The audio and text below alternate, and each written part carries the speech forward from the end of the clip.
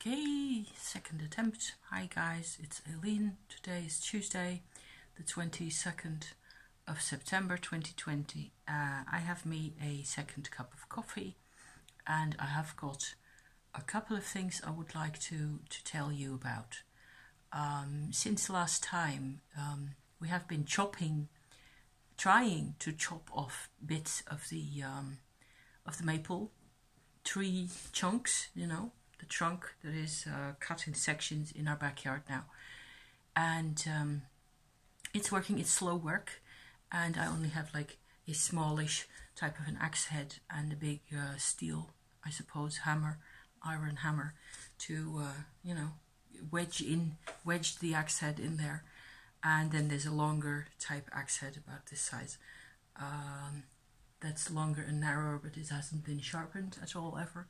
So it's possible, but it's also, you know, you get really sore in the shoulders from that type of work. So I think I've decided more or less to quit at this point, and I have of the 10 lumps that were out there, I have 6 left, of which the 6th one is actually cut in half now, and that's the most important section. So we will be able to enjoy all that in the fireplace probably from after the winter. I don't know how long this will have to dry.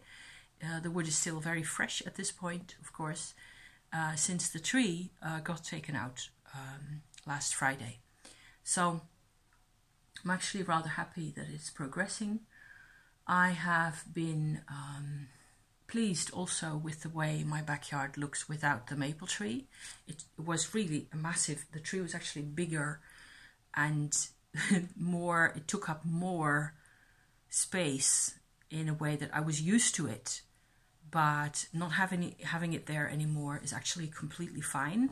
To me, my fig tree will have to adjust slightly, because there's, you know, on the side where the maple tree used to be, the fig doesn't really have any branches or leaves at that side, only little ones, and so there's a lot more daylight also coming into the garden in the morning, which is completely fine. I like it. It's better this way than the way it was, so I'm happy with that.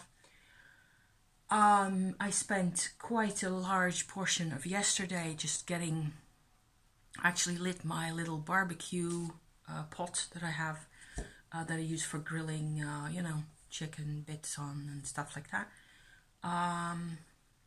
to get rid of some of the intermediary bits of sticks and leaves and stuff that was all over in my garden. So my whole yard was like completely cluttered up. I'm gonna be waving my hands again because fruit flies and what have you, all over. It was like almost impassable, you know, in my area, and it looked a terrible mess. And actually, after I'm finished talking to you guys here and reporting, I will go back out and go back to my simple little novel, which is by Tony Hillerman. I was going to show you. This is one of the types of things that I've been reading.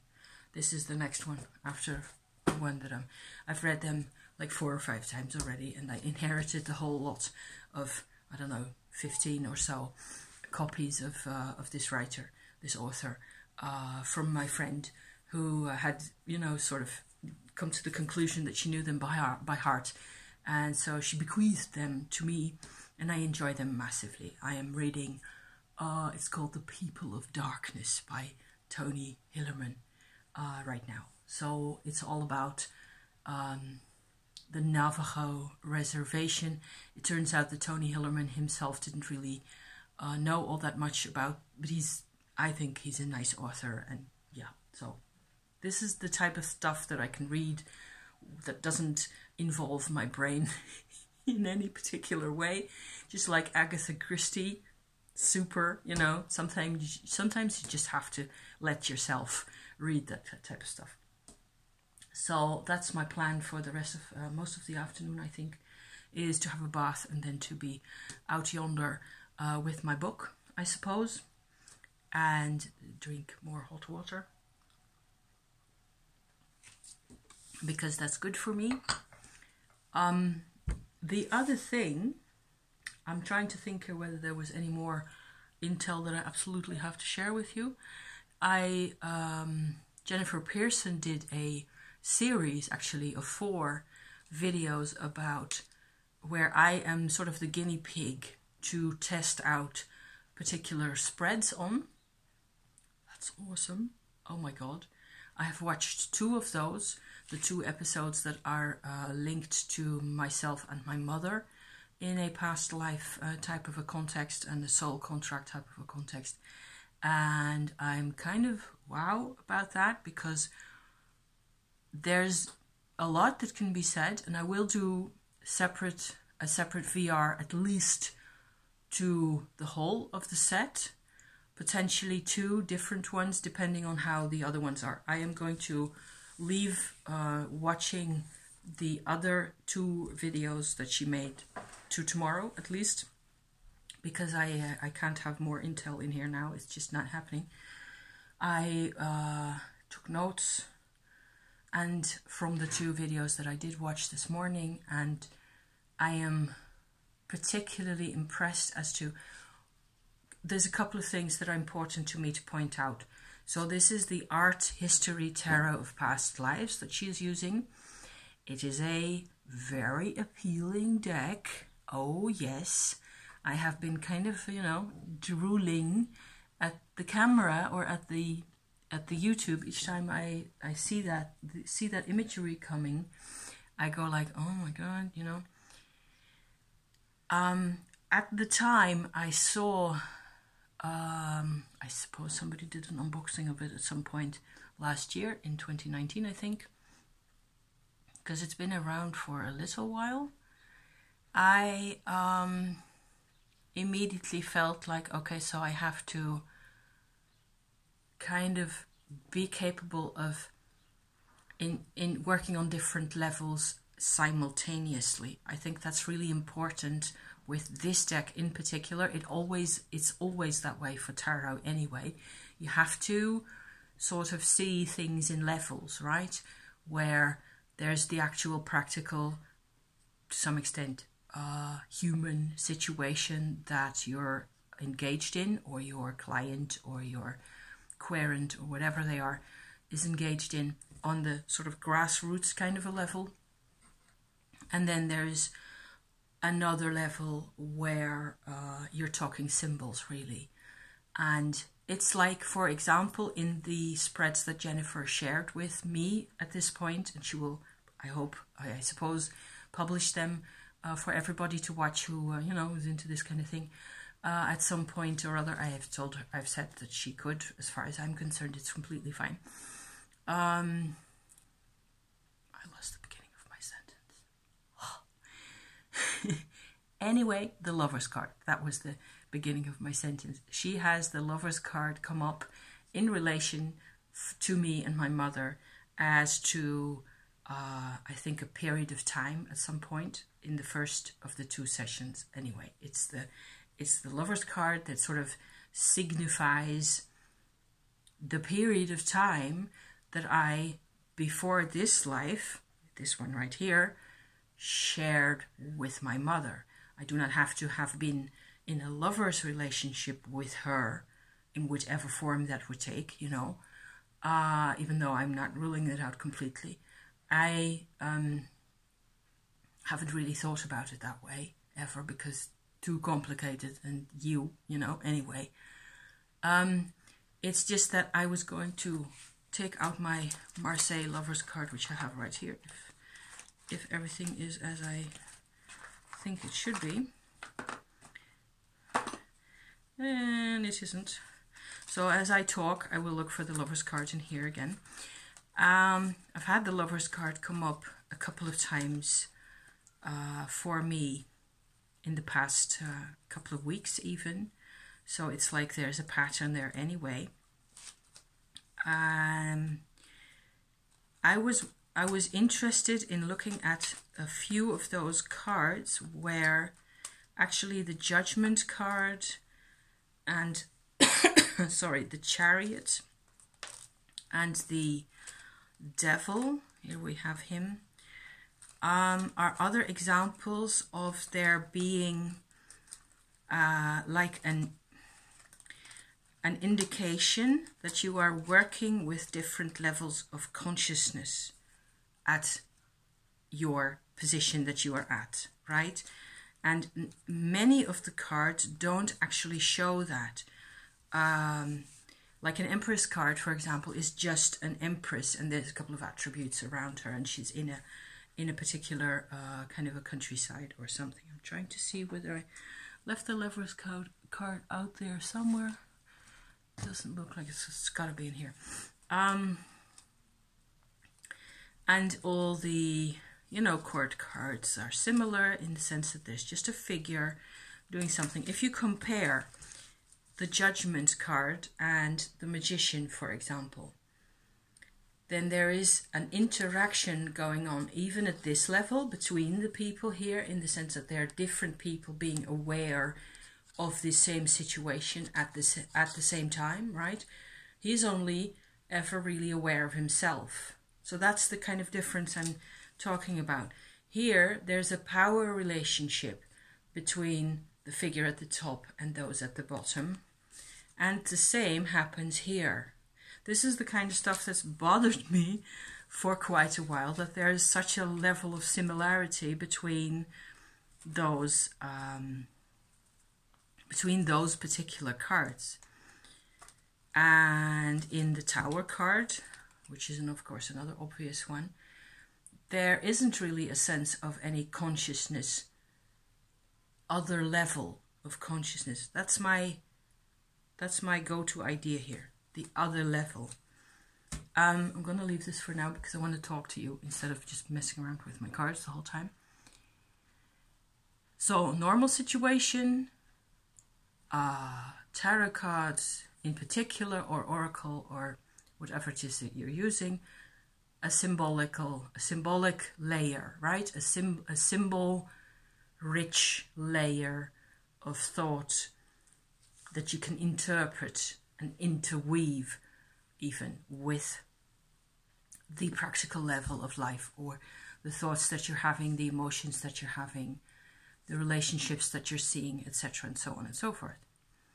In the case of the Art History Tarot for Past Lives, this whole setup is complicated to my, as I work with this type of thing. I do not have the deck, by the way. I have not yet gotten around to purchasing it because it wasn't really on my to get immediately, to get my hands on ASAP list, you know. There were other things that I needed to get done before that. I'm seeing it to, you know, happen to me in the future. At some point it will show itself to me, I think. But I'm also quite broke at the moment, what with the tree and all the rest of it, you know. We spent so much money. Oh, it's nasty. More complicated, more levels, because you're saying that there's your symbolic layer at the top is actually, it looks like you could say that the symbolic layer is splitting in two halves, really, where there's an art history layer in the symbology, right? Where you have to sort of meander through that interpretation that's on your card. So, for example, in Jennifer's video, the first card she showed us about where my mum and I used to know each other before this life, the card shows the Middle East. It shows a picture of the desert and the Sphinx. So Egypt even, because Sphinxes, that's Egypt. That isn't really to either side of you know, Jerusalem or places like that. I'm thinking now that you can interpret that on the symbolic level in a number of ways already. You can, so I'm trying to just sort of categorize here, if that's any use, I don't know. What this particular card is, it's supposed to be, I think, if I remember correctly, it was the Judgment card, which is then imaged in this way as the Sphinx in the desert and named Middle East. So see, there's like 3 levels in there. The normal, whatever normal is, you know, tarot interpretation of Judgment. And I'm supposed to look at this as a where thing. So an answer to where. I was always from the beginning with this deck very squeamish, I suppose, about assuming right away that what the card gives me is like an exact location or even a cultural location. I would like to take that, you know, in terms of interpretation, I would like to take that as widely as possible, always. Because I've actually got some past life experience where my mother wasn't involved. And it's very important to me. It has been very important to me. I've talked about this on my channel about soul retrieval a number of times already. And I should really do a soul retrieval revisited video at one point, because I think there's a whole lot of people out there who have never really gotten around to, you know, hear me talk about this. And it's the most important thing that I've got to share, really. So there's that. And then I would say that this, so in the symbol layer, there's the art. The art, oh God, I didn't turn off the sound. Hang on a second. That's done. Okay, we can't be interrupted by any humming and booming noises anymore. So there's that. There's the art history. There's the interpretations of locations, of areas, which I think I'm not going to jump to. Because if I get a card that has to do, that gives me an African setting, I am not going to jump to the conclusion that ergo I was in an African setting. That's just going too quickly, too far. And it's so easy to fill in imagery that you have not got, normally, you don't have access to past lives as they really were.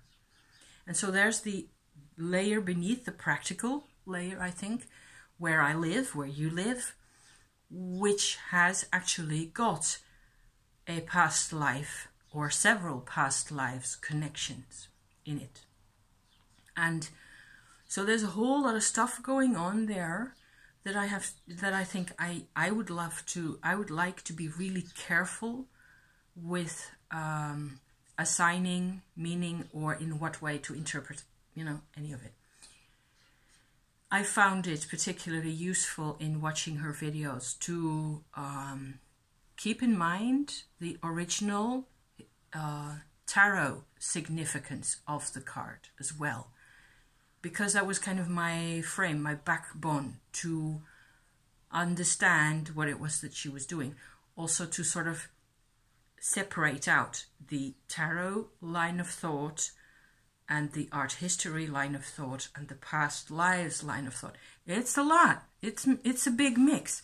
I think Jennifer did a super job, you know, just to, I mean, wow, to record 4 videos for little old me. That's just awesome. So I'm enjoying every second of this.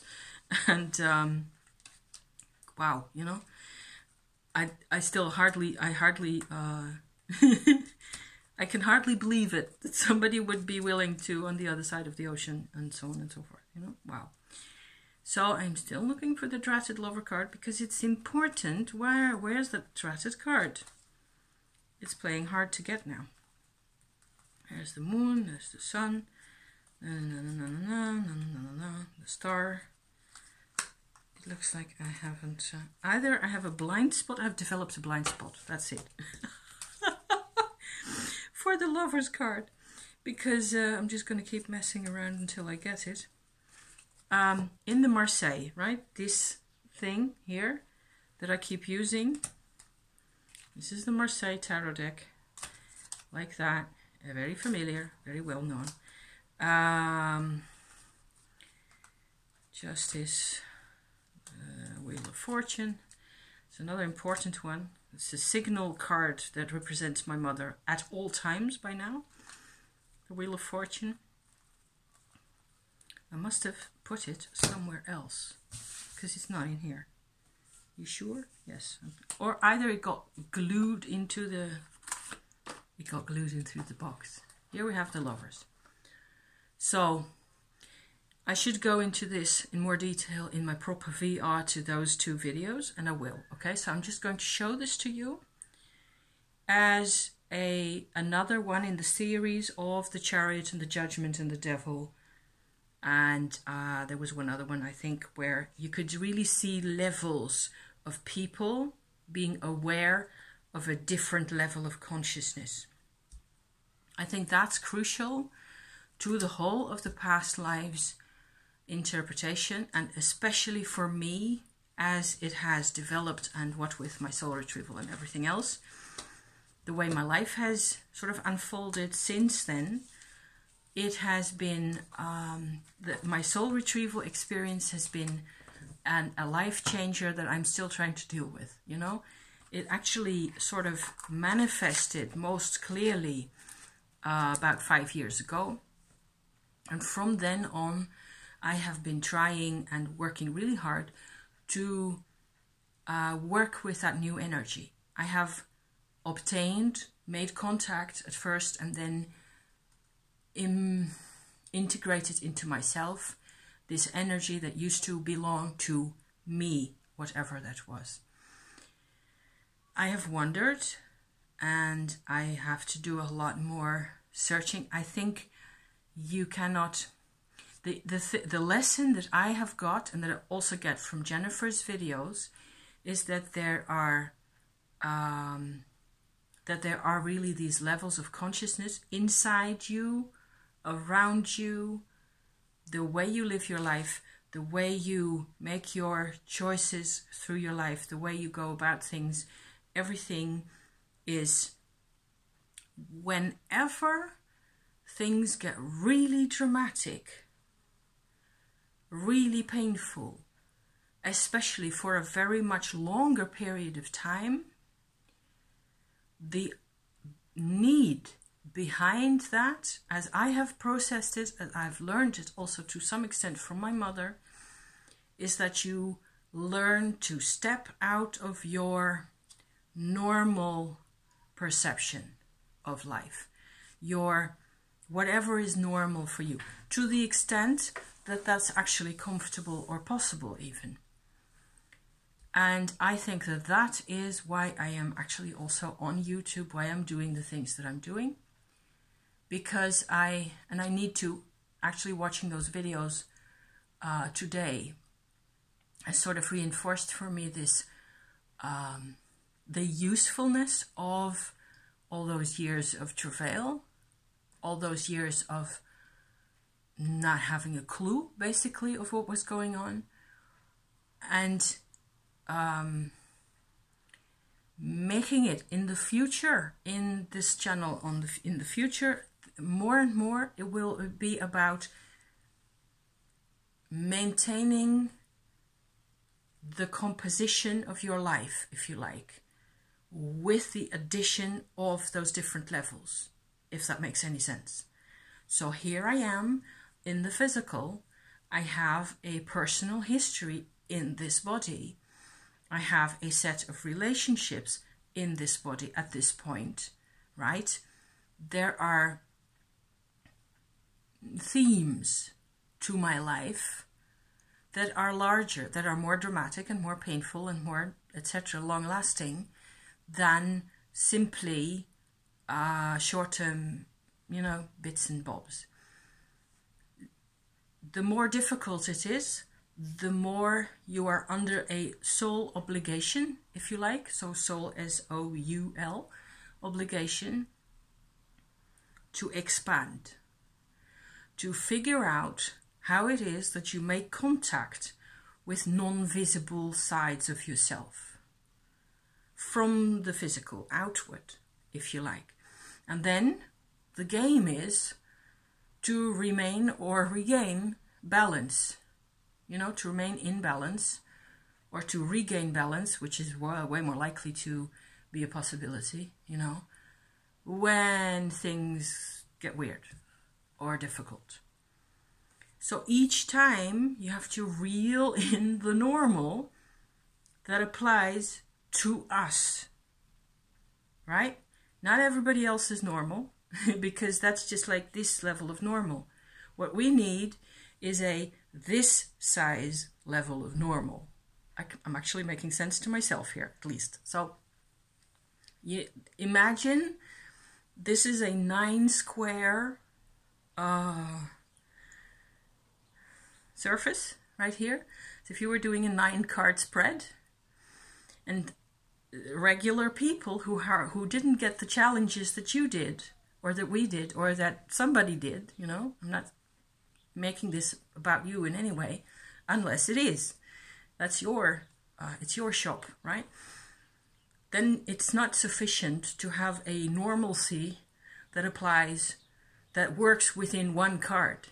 If you have all the other cards dancing around your brain, so to speak, you need a different kind of normal. But you need a level of normal that will work in all the circumstances. So you can deal in a hypersensitive situation, in an empathic situation, in a situation where you are suddenly swamped by whatever kind of weird perception of the surroundings.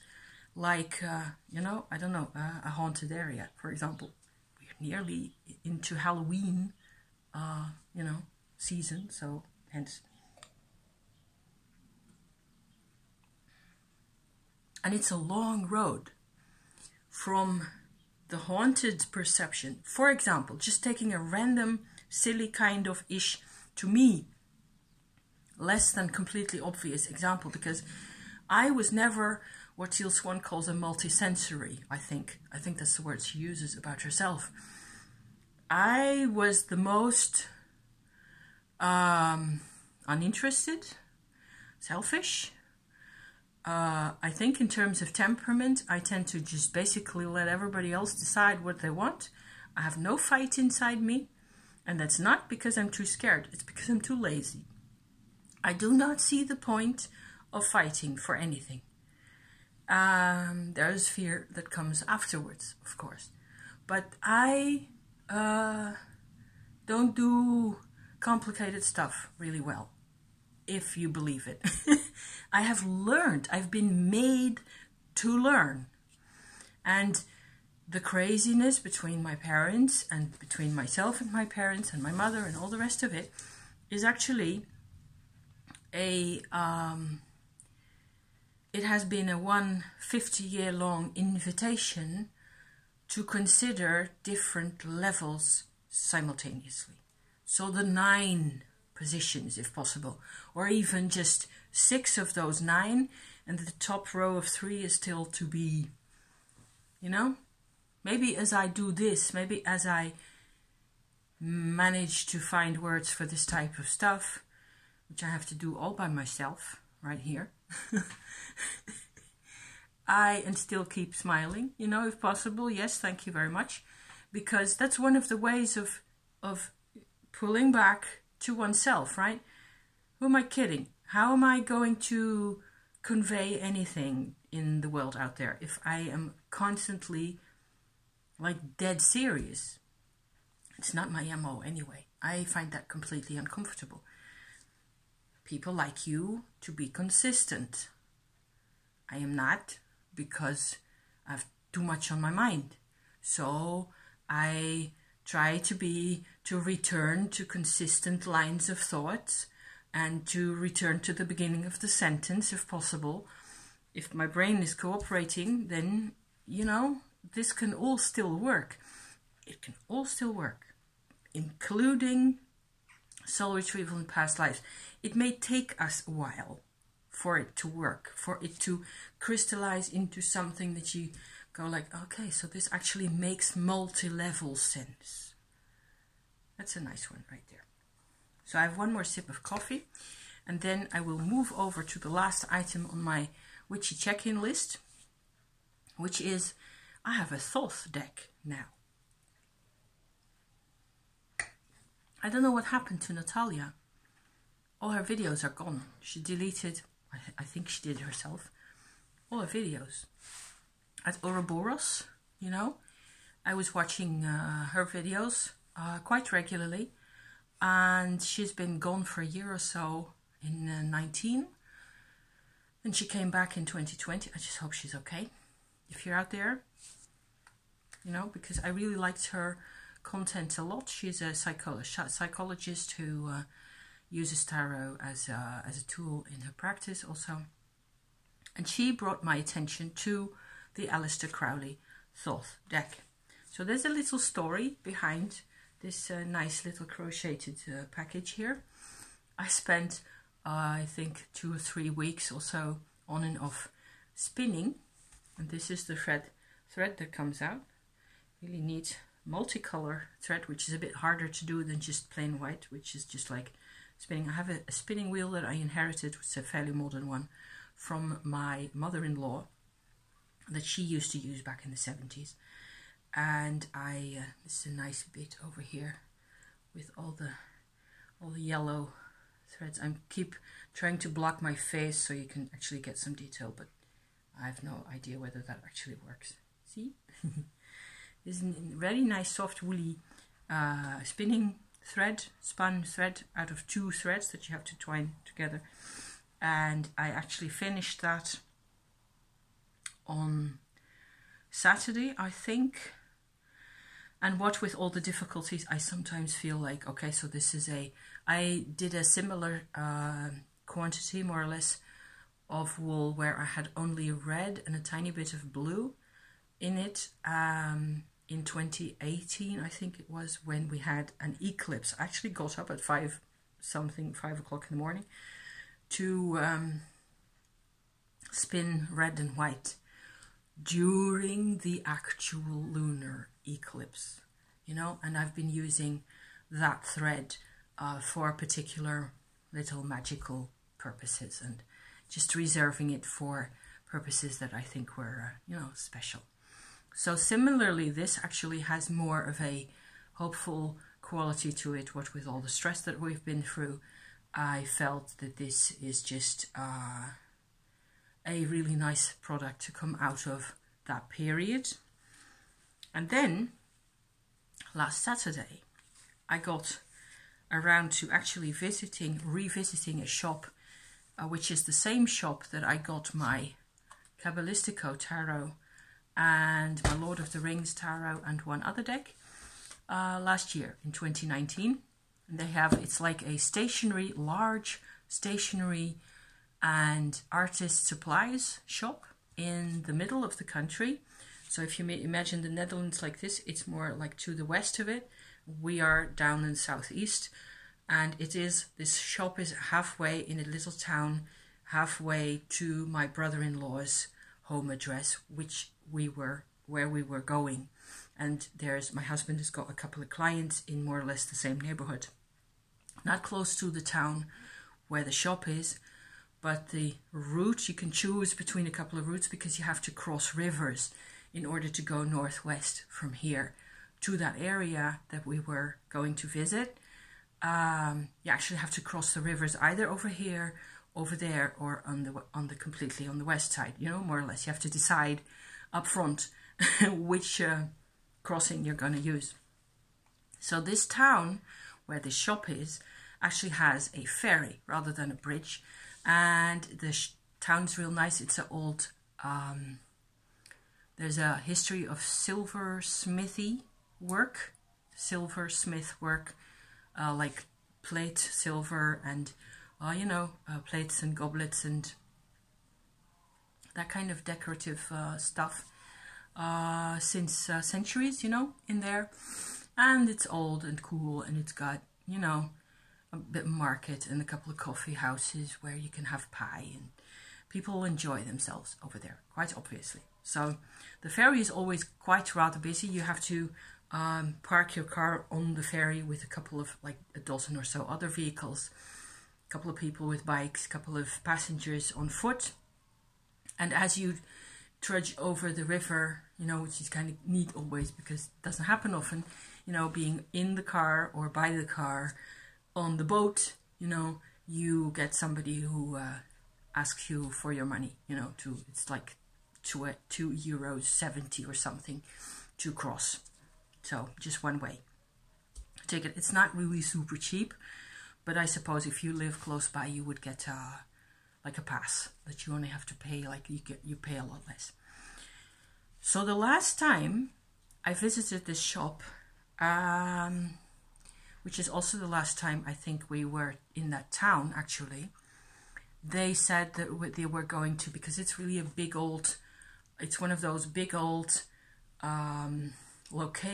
shop locations where you can see that they have a corner shop which has windows on the two sides of the corner like so, and then the entrance is on one of those sides. And some of that has been quite, you know, it's been modernized to a certain extent. It looks like they do not necessarily always have enough people to keep the place completely clean, but they have a lot of the art supplies, canvases, piles of canvases, piles of nice books, postcards and stuff like that.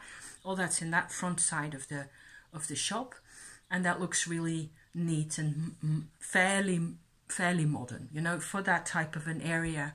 It looks completely fine. So to the side of this shop, so along, I think what used to be a canal at one point, or it's a marketplace now, it's a fairly wide street. There's like a second, what probably used to be a different shop altogether, that they, the owner of the big shop actually bought at some point. I'm supposing here, and they just broke away a piece of wall in between.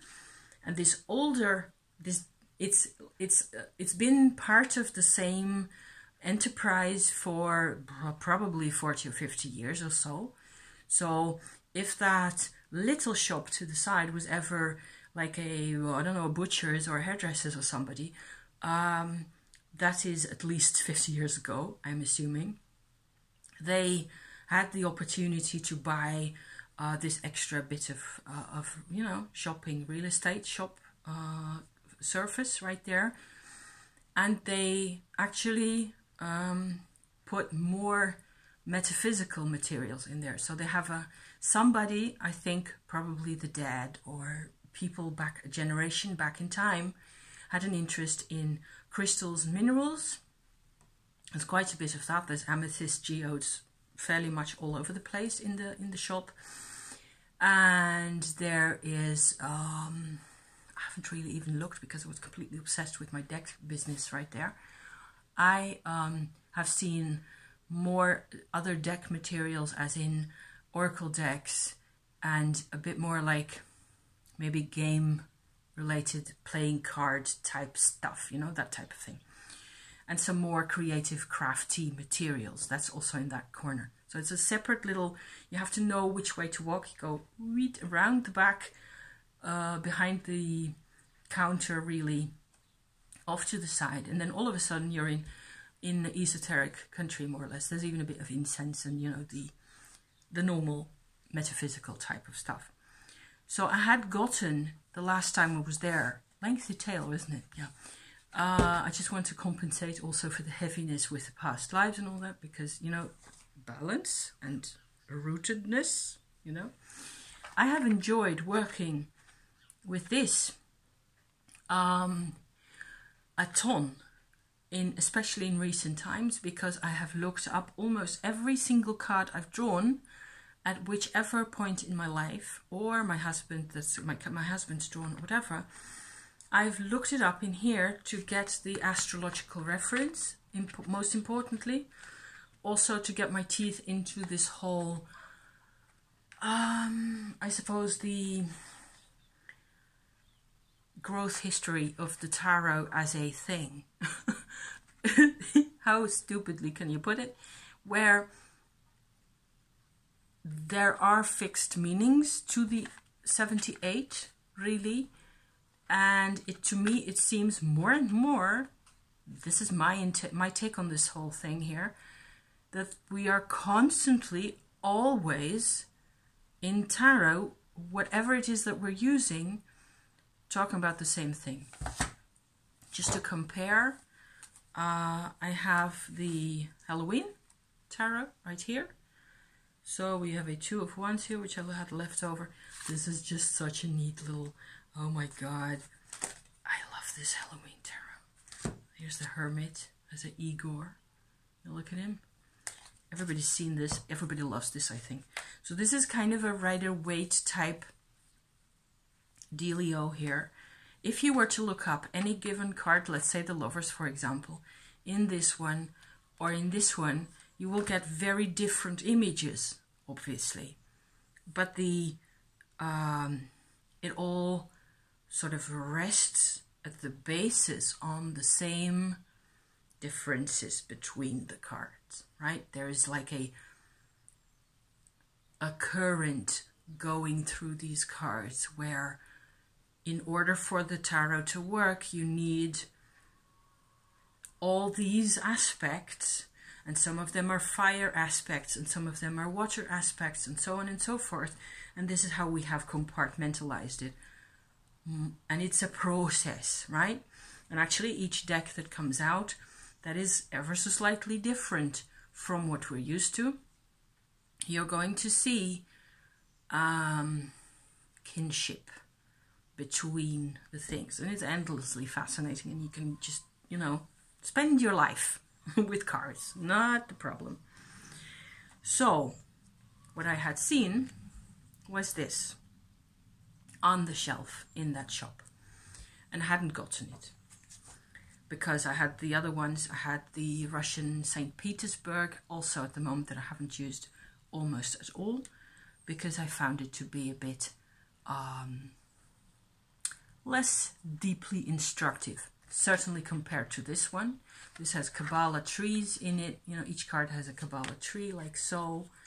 It's not really very arty to look at. It doesn't have a ton of here's the High Priestess with the moon and a Hebrew letter and so on.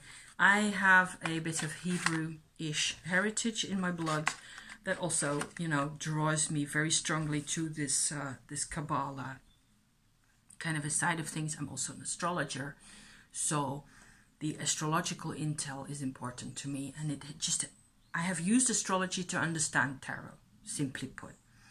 So the astrological stuff is not obvious from this type of deck at all anymore, because it's basically a Rider-Waite clone in one way or another. Some of them are you know, still quite original. You can be a clone and still be very original, apparently. So I'm not sure. I think there's actually astrological signs in here. Yes, it is. Here's the Emperor in the Halloween, and there's the Aries sign. Can you see? Right there at the bottom.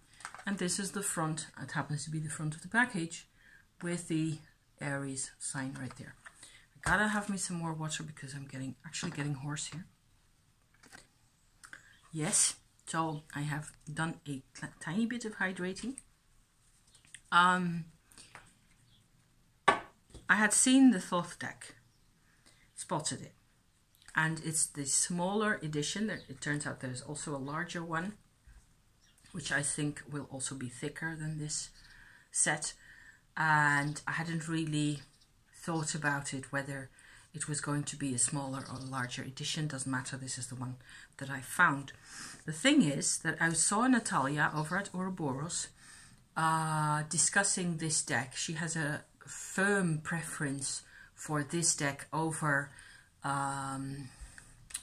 Rider-Waite style decks, because this actually has, I think those are my words, what she likes is that this imagery is it may be a bit more mysterious than the Rider-Waite imagery, and a bit less easy to at first glance pick up on, but it connects with the tarot history more obviously. So it's really a useful deck to have a look at anyway.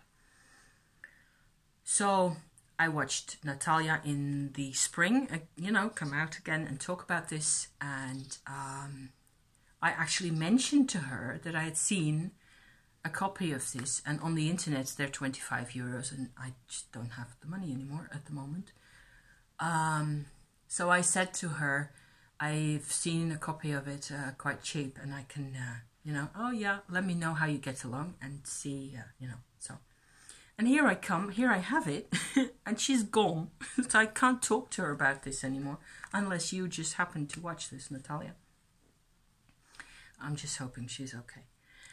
I have played a bit with this deck. I've only got it like for a couple of days. I have done a rather neat, I think, edging job on the deck. It has a little white book, like so. It is it has a bit of historical intel as well. And it's the A.G. Müller Swiss edition. Cardstock is nice but thin. So they're sturdy cards. They picked up the edging really well, I think.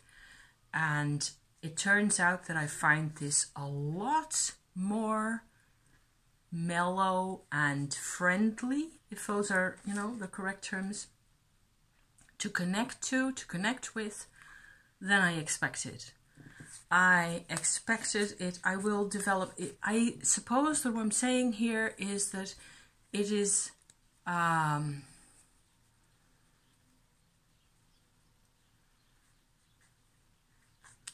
there's absolutely no reason to not have a go at this deck. To me, it was kind of doubtful. You can see the backs, very well known. I was put off by Aleister Crowley and his whole, you know, the way he went about things. I just didn't know what to think of it. I am not into ceremonial magic, as into making, you know, I don't.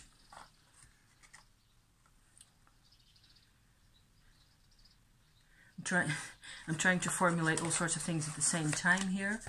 Everybody has seen this deck, or you can, you know, shop around easily enough on YouTube to, you know, get a proper view of these cards if you want to. That's not hard. You just put in Thoth Tarot and you get as many unboxings as you can handle. It turns out that it is simply another atmosphere of a deck. And it is a lot less of this, and it is more geometry, which makes it, there's a 9 of Swords, more subtle in a way. There's more, there's a lot of cards that actually have quite a bit of yeah, the cards are very dynamic, also quite geometrical. So these would be geometrical cards, and this is a very dynamic type card. That's the Star card. This is a Dutch edition, of course, that's what I got. I didn't have a choice. This was the one. I'd actually telephoned. I'd sent an email, to which I got no response. I telephoned a week later to this guy in the shop to ask him about whether he still had this deck, you know, and whether maybe they'd be willing to send it to me. And he said that he didn't see it anymore, that it was gone. I got around to actually going myself to the shop, and yeah, there it was, of course. So this is a good example. The High Priestess of the didn't I show you that one just now, of the level of geometrical. So I'm thinking that what put me off at first was like the Aleister Crowley mojo of putting himself up like a posture of a magician and a priest and all that stuff. I'm not into that, not in the slightest. However, this is still very much a tarot, and I can use that. I can work with that. I can incorporate it in whatever it is that I'm doing. So I've made myself a neat little pouch. I even had a, can you see that? a button that has like these circles on it, which is like quite a vintagey. That's what I like also about this deck, is they're very well drawn. The colors are really well printed. The detail is excellent, so you get a complete visual experience with this. It's like handling the artwork itself almost. And the artist had, obviously, she was talented. She knew in terms of human anatomy what she was doing. She was happy making those cards. I think there was more. Plus, I think she and Alistair did this work towards the end of their lives. So maybe even during the Second World War or slightly afterwards.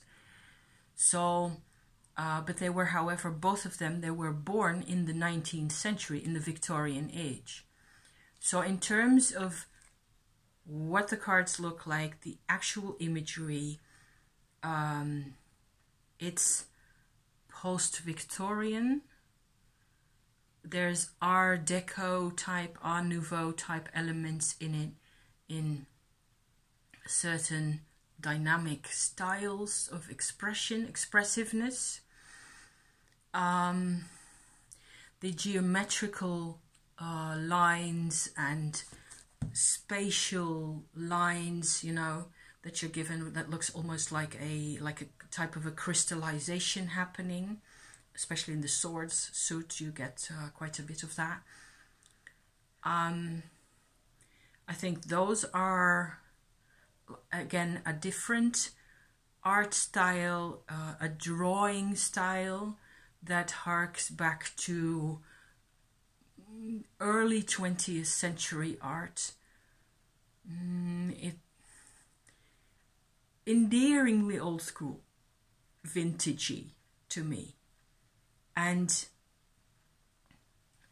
as people who learn most of their preferences and the way they, you know, how they look at art and how they draw and how they express themselves as they are young, you know, when they are really young still, both of these people who were responsible for this imagery were actually learning their stuff still in the 19th century. And I can see that. I can see there's designs here that remind me of glasswork from that period. And it would be interesting to compare in terms of draftsmanship and drawing style this to Alphonse Muchat, the Muchat Tarot, which is a completely different kettle of fish. The imagery of that deck is actually was never intended to be a tarot, was never intended to be metaphysical in any way. They were advertising posters that have been revamped into a tarot deck. So I've always thought it was really appealing, and there's an itch inside me for the Muchat deck, which I do not need. I do not need the Muchat deck. I do not need it. I just go on it myself like that the whole time. But it's aesthetic. It's aesthetic. It's beautiful. And of course the drawings are like completely excellent and beautifully made, and the, you know, layering of colors and so yeah. These cards actually also have quite a bit of depth because the colors are just right, and this is just a really good job. So I have found so far that picking a few cards, I have actually used it to actually draw from as well, where I tend to basically, whenever I'm in dire straits, I will just use my Marseille and then go to the Kabbalistico for the astrological intel, and that will provide me with just enough to go on to, you know, figure out a shred of my life. At least I pretend to myself that that's the case. However, all the other decks are here to just, by now I can feel more reassured, more sure of myself, more confident and more comfortable, and things are coming, you know, things are passing and troubles are passing, and it turns out that it doesn't last the rest of your life. None of it ever really does, we hope, right? It doesn't, the trouble with my neighbors hasn't determined all of my life except for the past 4 months. So yeah, so there you go. So that was hard. It was very hard to live with, to have to constantly be, you know, walking on eggshells and feeling like you were walking on eggshells, and it was never enough. And my husband has picked up quite a lot of that vibration.